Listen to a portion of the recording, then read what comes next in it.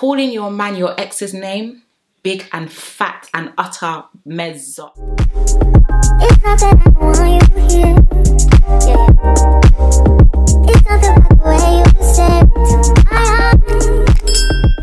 Hey everyone, welcome back to my channel. I hope everyone is doing okay and everyone is doing well. As always, another night, another what? Another Love Island review, honey. So as I usually end up always say, if you haven't yet subscribed, of course be sure to subscribe. And please get cozy and comfy with your hot Ribena and your snacks. I know that's right. I need to stop doing that, but I can't stop. I actually cannot stop. But anyway, yeah, get cozy, comfy with your hot Ribena and your snacks. And I really hope you enjoy the rest of this review. All right, okay, all right. So let's start off with the beginning scene when Luca was hitting Gemma's, no, what was he doing? He was hitting Gemma's back against his chest, so basically pulling her like that. I don't know if he thought it was funny. Personally, for me, I find things like that quite annoying. But of course, Gemma was like, you know, like, Luca, stop, Jax. Pause. Calling your man your ex's name, big and fat and utter mezzo, okay? Huge mezzo. So obviously, of course, like, Luca gets irritated straight away. And everyone, the worst thing was, it wasn't even something that was done discreetly. It's something that everyone in the villa did actually hear. So everyone in the villa was like, you heard that, right? Did you hear that? Did you hear that? So Luca, of course, walks away. He's irritated, he's angry. Jax and Gemma now end up having a chat inside, and she, of course, was thinking about, oh my gosh, what happened? And if anything, I do kind of like Jax's approach to it. Jax was very mature of the whole situation. Was like, you know, you obviously do have to apologize. Like, can you imagine that you said my name, blah blah. I feel like he probably is having fun with the whole situation, but also at the same time, remember, he did say when he first joined the villa that he is going to have Gemma's back. So I do feel like it was nice with the approach that he had in terms of, like, you know, you do have to apologize. Personally, okay, this is just me personally, I don't think that they should have walked out together. Although, yes, they can be really friends, they can be really mutual, and of course they can be friends in the villa. I feel like just because they know a lot of people naturally are going to speculate things when they have private chats or they go and have chats here and there, it would have been best if they walked out separately. I don't feel like they should have walked out together. So of course, Luca is sitting with the guys and he's just speaking about the whole situation, like, oh yeah, I'm angry, I'm pissed, I'm this and that. And personally, okay, if I'm going to be honest, even when him and Gemma had the chat, I do feel like at first he was coming across as being extremely nonchalant, very blunt about it too. I can tell he was irritated. I mean, bro, how are you calling me your ex's name? And the ex is right there. Come on, respect me small, do you get what I mean? But they were having a conversation, and at first I do think it was a bit awkward. I didn't just notice this, also some people on the TL and also my friend noticed this as well, was it low-key came across like, either one, Gemma doesn't know how to have good eye contact with people, or number two, it's like, there's literally scenes where you can see Gemma looking at the camera and then looking back. I don't know, I'm not saying she like done that as a joke or anything, but I do feel like she did try to make the situation a bit lighthearted, and I get why she maybe would have done that because she didn't mean it. But I do feel like her apology was absolutely whack. It almost like it had to be squeezed. Like, why did I do that? My neck hurts now. But literally, it's like it had to be squeezed out of her. Personally, I think the apology was whack. I definitely understand why Luca was irritated, but at the same time, we do know from yesterday's episode that Luca reacts differently to the average person. So he definitely looks at things more strongly than others. We do know he probably may be a tad insecure at the fact that Jax is in the villa and things like that, but they ended up having a laugh and she smiled at him, he smiled at her, and then they ended up smiling, and I guess the apology was done. But personally, I feel like she definitely should have apologized a bit more. I feel like she tried to, I'll say, like, water down the situation, and I don't know how I feel about that, but yeah, I think they're both very interesting. That's just my take. I definitely think they're both very interesting. So let's move on to Tasha and Andrew. Like I said yesterday, I don't have much to say. I think they're actually quite boring. So let's move on. Let's move on to Ekin-Su. So Ekin-Su ended up getting a text that the hideaway was open. Personally, when the text did come out, I was a bit surprised that the hideaway was open so soon. But also, number two, I was thinking, who would I actually, if I was in the villa as well, who would I say should go into the hideaway? Amber literally shouted from the top, okay? Like, she literally shouted from the top of her lungs. She screamed Tasha and Andrew, and I feel like once she said that, everyone else was also able to kind of like egg on to that whole Tasha and Andrew, Tasha and Andrew. So everyone, of course, were like, Tasha and Andrew, yeah. So they're prepping them for an interesting night. Personally, I did say this, and I said this in the, I think, my first impressions review. I do feel like Tasha is just one of those girls that are quiet, but you need to watch out, okay? You need to watch out for girls like that. yeah, very interesting. We don't really know what happened, of course, but very interesting. Of course, the following morning now, they were updating everyone on their night. You know, the people that didn't make it to the hideaway were just wondering, oh, what do you think happened? Do you think they kissed? Do you think they done that? So the girls are updating the girls, and then the guys are updating the guys. Now, one very, very, very interesting topic of conversation that came up during the morning meeting, as we like to call it, was Auntie CCTV, aka Ekin-Su. She was speaking to the girls, and she was speaking about how much she wants Davide to graft a bit more. Like, he doesn't even bring her tea or coffee or things like that. What was quite funny was Amber, and Amber was like, oh my gosh, like, I love when Dami brings me coffee. And at first it came across like, is she trying to throw digs? But I think literally she only done that so that Davide can kind of like wake up and, you know, get onto the hint. But I don't feel like Davide did. So yeah, Ekin-Su even ended up crying, and I won't lie, when I saw her crying, I was just like, okay, you know what, although Auntie CCTV did low-key throw herself at Davide, because if she didn't, she probably still wouldn't be coupled up with him. At the same time, as a certified lover girl myself, little things matter, okay? And even down to tea and coffee. If you know I like something, you guys know I like hot Ribena. If you know I like hot Ribena, after a long day, babe, make me a hot Ribena. So I do definitely get where Ekin-Su is coming from. The crying for me was definitely something. As you guys know as well, she was sitting down in, you know, like their beauty / makeup room, and funny enough, who walks in? Davide walks in. But Davide walks in with just Italian and vibes. She walks in, I think one of the girls in the room made a comment like, oh, the weather's nice outside. He was just like, yeah, and just walks back out, like no sense of urgency at all. So basically see maybe if Ekin-Su was thirsty, maybe get her a tea or coffee, ask how she's doing. Literally just in, Italian, out, and vibes. So yeah, I do feel like it's quite interesting. I did say it already when they did couple up. I feel like they are 100% sexually attracted to one another. But in terms of like deep and meaningful conversations, I feel like it doesn't go past, that sexual attraction. So on one hand, I am on Ekin-Su's side in terms of like, you know, do the little things that will make me happy and graft a bit more. But then on the other hand, I'm just like, okay, but you've done a lot to try and get him to couple up with you. So you can't expect him to do certain stuff when he probably isn't that interested in you anyway. And I know that's really harsh. I know it's definitely really harsh, but what can you do, eh? What can you do?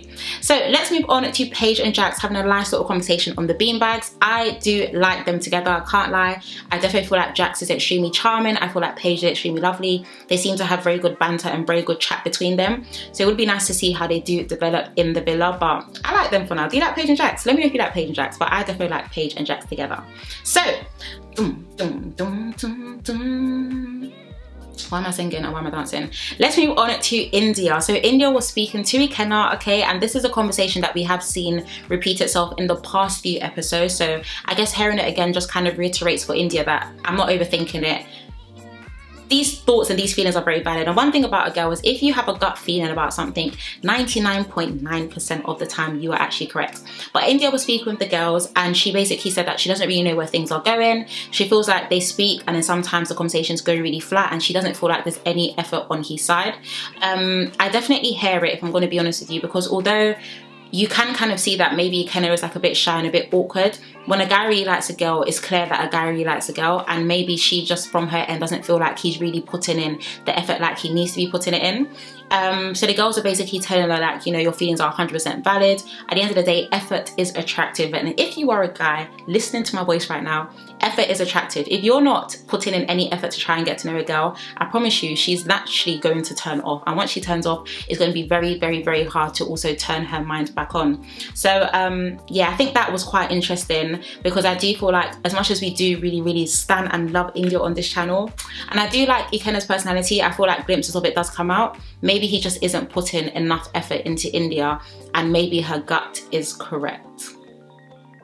Maybe her gut is correct. So let's move on to Dami getting a text. And I loved it because Dami was like, my phone's pinging and that. And that's such a, I feel like it's such a Dami thing to do. I really like Dami in the villa. I think he has a really nice personality. He definitely brings a nice balance. And I feel like he's very level-headed. But as you guys know, there was a challenge. And I don't know how I feel about the Love Island challenges so far. I know they're necessary to kind of like help with team bonding and experiences and things like that, but I don't know, I just don't really care for the challenges for some reason. Some of them I do, by the way, so don't hold me on that. But they ended up getting a challenge where the guys will basically have to pretend to be a mechanic, do some tasks, pick them up and then kiss them. Is there anything special I want to flag from that challenge? I don't think there's anything special. Number one, Ikenna was carrying Indiyah with ease. Like she lifted her up like a feather. Literally like a feather. But anyway, Dami ended up winning that challenge, so that was nice. Let's move on to Amber speaking with Ekin-Su. Now, this is something that your girl will probably do. Am I going to say she'll probably do? I'm going to say half and half. Your girl may do this if she wants to get into a guy's head, just to kind of figure out where he stands with you, but also to kind of allow him and alert him, okay, you need to switch on real quick, because the girl that you're in a couple with is starting to have second thoughts. So Amber was speaking with Ekin-Su, and she basically just kind of wanted to get the deal to understand, you know, where's your head at? You know, sometimes girls like it when guys apply pressure, and 100% girls love it when guys apply pressure. But I guess that was quite nice to understand, maybe in terms of like Amber trying to make sure that Ekin-Su puts in enough effort before he loses Indiyah. But I feel like some people were saying, oh, why did Amber do that? I just feel like she was just doing it to be a girl's girl. I don't think there was a problem with her wanting to speak to Ekin-Su. So yeah, I guess that probably was a reality check for him, hopefully. And as you know, with the two new guys, it maybe will be a huge reality check. But let's move on to Ekin-Su getting a text that they were going to have a party in celebration of winning the challenge. I didn't really get that text, if I'm going to be honest with you, because actually, in fact, before we get into that, yeah, Ekin-Su was working out and Davide was in the background, and I think Ekin-Su said something like, oh, like she was, you know, going side to side, and she was like, oh my gosh, like my abs are proper hurting me. Davide was in the back. Davide didn't flinch. Mama was still pulling his little ribbon things, like, and I was just thinking, yeah, this guy doesn't like her. I actually don't think he likes her. I think they definitely have a sexual attraction to one another, but in terms of an actual coupling, I don't see it working. Anywho, as you guys know, it's the night time, and you know, they start to get dressed. They look really cute. They're doing the slow-mo dance moves, like, you know. And personally, I really like when Love Island do that. I don't know, I'm just a slow-mo girl. I love seeing slow-mo for some really weird reason. But anyway, as they are having the party, we are introduced to Remy and Jay. Now, we spoke about Remy and Jay yesterday. They are the two new guys who are joining the villa. Remy is 22, which I was quite surprised to hear. I would have thought he was like 24, 25. Yeah, I'm gonna say 24, 25, but he's 22.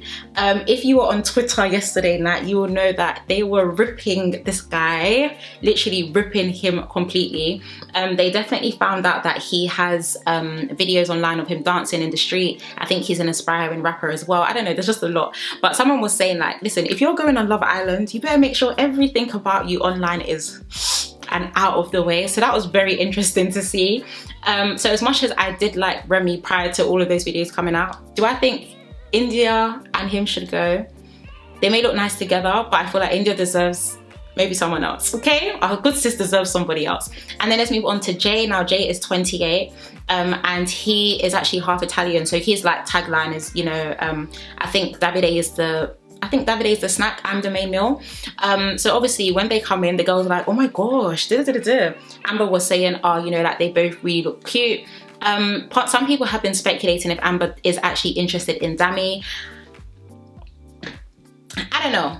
If I'm gonna be honest, I don't know, because even on the challenge, you know, they were supposed to go through the whole game and then you're supposed to kiss at the end. Amber was more interested in dancing than she was interested in kissing, so I don't know. But Ekin-Su, however, Ekin-Su said, I'm coming for blood. Okay, where did I get up? I don't know, but Ekin-Su said, I'm coming for blood. So she instantly was attracted to Jay, and Jay is actually, and I think he's did he say he's an accountant, or he works in, anyway, he works in finance. So instantly, they literally like, Ekin-Su was looking at this guy in his soul, and she was like, how old are you? You're 28. Oh, I'm 27. You work in finance. I worked in finance too. Like,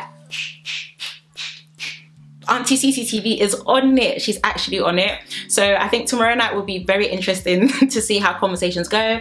I 100% think that Ekin-Su is going to pursue Jay. That is without a doubt. She's 100% going to pursue him. It'll be very interesting to see who pursues. Oh, sorry guys, there's a strand on my hair that's really distracting. Yeah, it will be very interesting to see who pursues Remy or who Remy ends up pursuing. But yeah, I feel like the new guys were necessary because the guys are definitely chilled and really, really, really laid back. But yeah, Love Island is just, you know, it's getting started. I think it's getting started. So guys, that is the end of my episode 8 review. As always, I would love to know what you also thought of that down below in the comment section. I definitely feel like Love Island is getting started and I'm really excited to see how things are going to go as time goes on. So please feel free to let me know what you also thought of that episode down below. As always, if you haven't yet subscribed, be sure to subscribe. And what was I gonna say?